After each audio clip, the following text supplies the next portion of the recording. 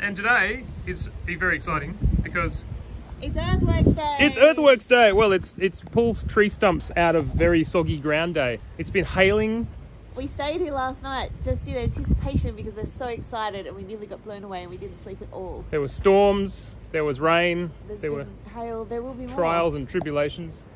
And there's black clouds and Brenna's freezing. But look, who is this coming down the road in a big, where is it?